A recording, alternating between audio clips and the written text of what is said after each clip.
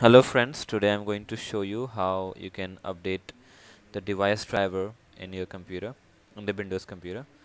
So what is the device driver exactly? Device driver is a driver which works as an interface between software and the hardware part of the computer.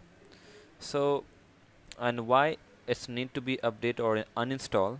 Sometime it happens that some of your hardware part will not work, like sometimes your touchpad will not work, sometimes your mouse will not work, sometimes your USB, like the computer will not recognize the USB or any other external hard drive you will put. So it happens due to, it might be possible that your drive is corrupted, or it might be possible that driver is outdated or it's need to be updated. So this is the use of the device driver. So let me show you how you can update or uninstall.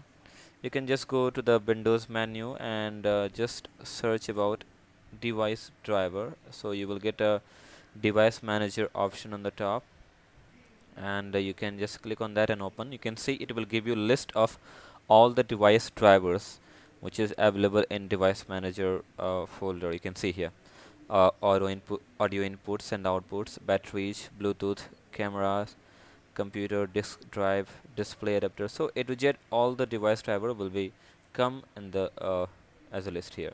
So if you want to update or uninstall any particular drive, so you can see there is a right arrow pointing. You can just click on that arrow and you will find the subdrivers, and make a right click on any drivers which you want to update or uninstall or disable, and you will get that option, and you can just click on that and it will perform that task.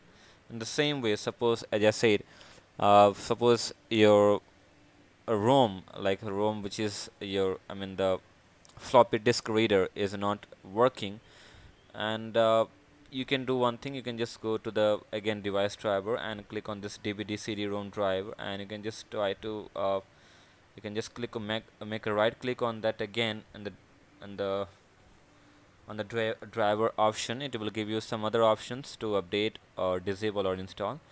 So you can just check whether there is any new version of that driver is available or not. Once you will click on this update driver option, it will find automatically if if the new version of the driver will be available, it will be installed by itself.